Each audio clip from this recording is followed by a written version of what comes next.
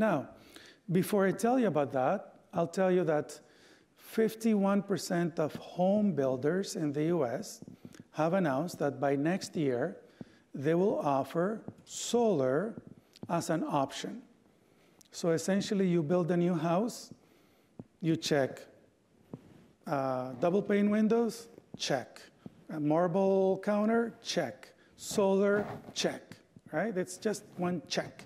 So it goes into your mortgage. And what did I say about the cost of capital? Cost of capital is the most important factor in determining the cost of solar. So what happens when solar gets to $1 and you finance it with the mortgage? Here's what happens.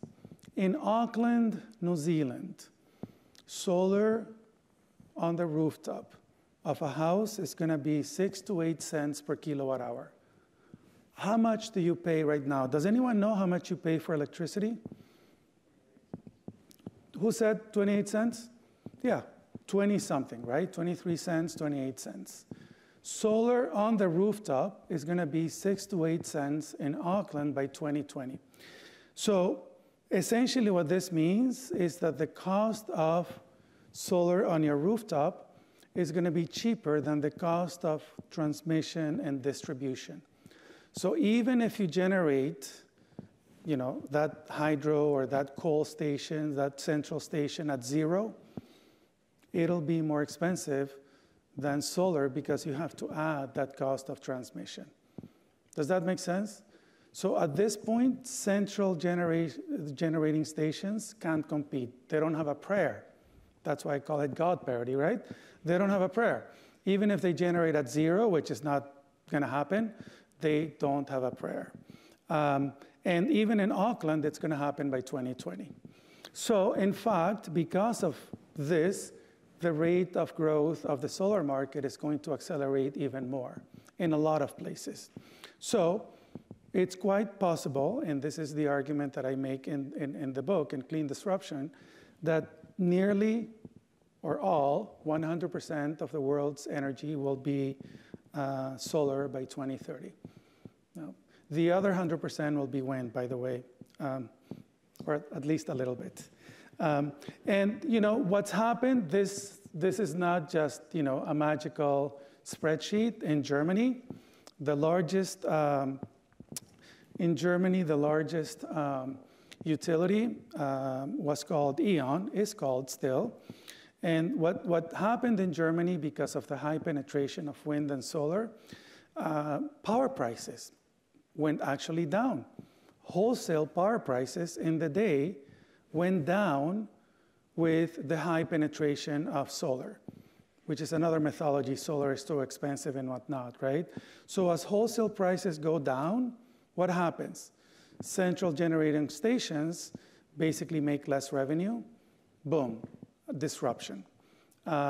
So what happened with E.ON is as solar and wind penetration went up, their stock went down. Why? Because their revenues went down and their profits went down. And so they recently announced that they're actually splitting the company off.